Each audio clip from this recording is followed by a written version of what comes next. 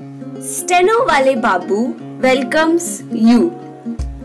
Shorthand dictations in male and female voice from all sources like magazines, speeches and editorials at various speeds up to 120 WPM for various departments like SSC, DSSSB, CRPF, Delhi Police, etc. Please like, share and subscribe the channel. Thank you. Exercise number 12.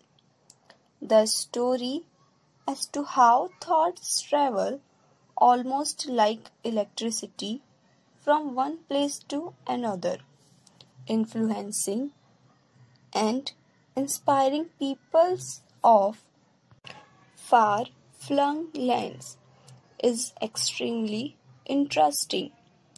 Short stories of ancient India and our social and religious thoughts spread in far-off territories, crossing many seas and scaling many a high mountain peak. In the same way, the Buddhist faith and thought and the Buddhist conception of art traveled to foreign lands at a time when, comparatively speaking, the means of communication were more or less non-existent. Persistent efforts of devout thinkers and scholars gave wing to those thoughts and like saplings planted them in other countries where they blossomed and bore fruit. In all these countries, Buddhist thought and traditions were assimilated in and influenced by local thought. It has been the effort of the International Academy of Indian Culture to present all those currents of thought in a readily assimilable and integrated form. It is gratifying to note that in its efforts the Academy has met with considerable success, as a result of which it is going to launch its publication program, making a beginning with this. This book is a collective record and integrated view of the many currents of thoughts that crossed each other throughout vast territories in the Himalayan fastness of Tibet and from the Pacific islands of Indonesia up to the snow-covered areas in Siberia and Central Asia.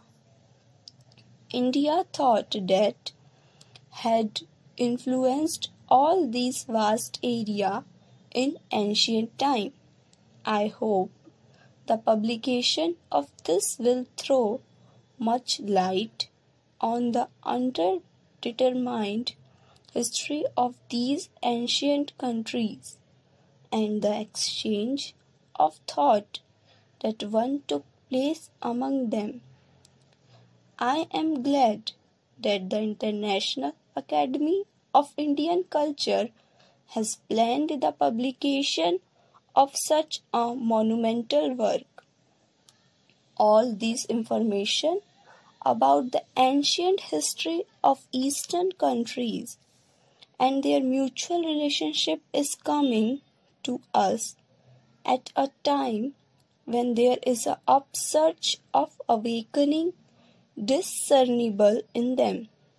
This knowledge is therefore of particular importance to us, not only the countries of Asia, but all the nations of the world are getting closer to one another, and all of them feel that the world can be saved from destructive wars by strengthening mutual ties of goodwill and friendship.